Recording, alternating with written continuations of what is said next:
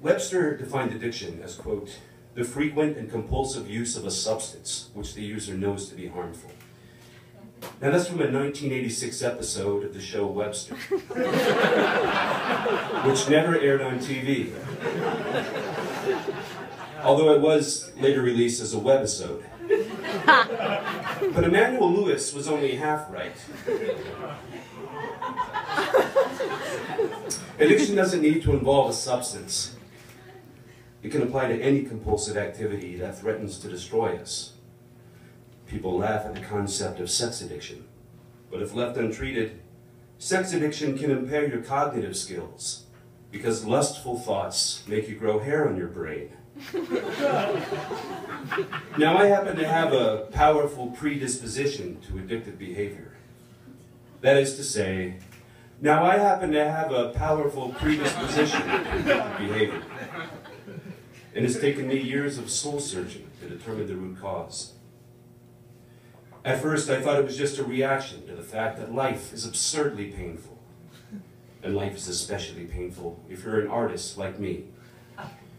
At the risk of sounding naive, I've long believed that artists should be free to spend their days mastering their craft, so that working people may toil away in a more beautiful world. But the truth is, my behavior was due to something much less heroic.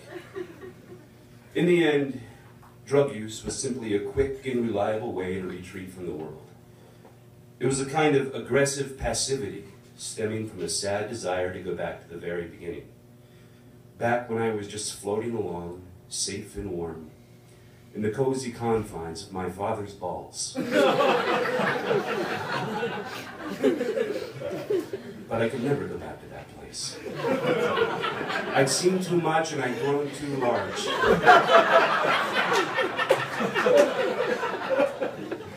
So instead, I spent the latter half of my 20s bouncing from one destructive vice to the next. Uppers, downers, sidewinders, innies and outies. At my lowest point, I was cuckoo for Cocoa Puffs. And that's when I was blessed with what can only be regarded as a sign. Signs can take many forms, but in this case, it took the form of letters, professionally printed onto a large rectangle, to form a message for others to read. The sign was positioned in front of an old church, and it said, "The power to change is in your hands." The power to change is in your hands. There was power in that mantra. There were other words in it too. Now, God knows religion isn't for everyone. But at that moment, it was the key to my salvation. So in a move that was both liberating and terrifying, I donated the rest of my drugs to a local food bank and became an evangelical Christian. In the months that followed, I spent my mornings at church, praising God and basking in the warm fellowship of other Biblers. I spent my evenings doing volunteer work in public bathrooms, where I would gently stuff religious pamphlets into the back pockets of men standing at the urinals. But I found that this wasn't enough. So I started protesting at anti-abortion rallies, because life begins at conception. Then I moved on to anti-birth control rallies, because life almost begins at contraception. But it still wasn't enough. I was getting desperate. So on the advice of my pastor, I became the keynote speaker at an anti-gay rally. And that's when I was blessed with what can only be regarded as an intervention. I was invited to my parents' house under the false pretense of a Bible study. But when I showed up, there wasn't a single Bible in sight. And I was like, whoa, what's going on? Mom? My mom said, "Ken, we asked you here because we love you and we're worried about you." My father wasn't so kind. The old man was too ashamed to look me in the eye, so with his back turned, he said, "God damn it, Ken. I didn't raise you to be some candy-ass little homophobe." I was devastated, but I knew they were right. What was I doing? I had no problems with gay people. In fact, gay people seem to be more evolved than most straight people I'd ever met. All the gays I knew were fiercely intelligent, empathetic, creative, and witty. They drove a gray Ford LTD. And they worked at Applebee's on weekends. I was basing all of this off of the one gay person I knew at the time.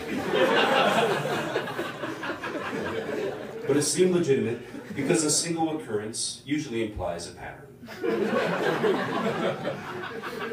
So in a move that was both liberating and terrifying, I donated the rest of my Bibles to a local food bank. You know, I read once, and who knows, I'll probably do that again someday. But geologists will tell you that the world is made of nothing but rocks. End of story. Well, recovering addicts know that the world is actually made of people. As adults, we like to think we're strong enough to go it alone. But geologists will tell you that no man is an island, except for the Isle of Man.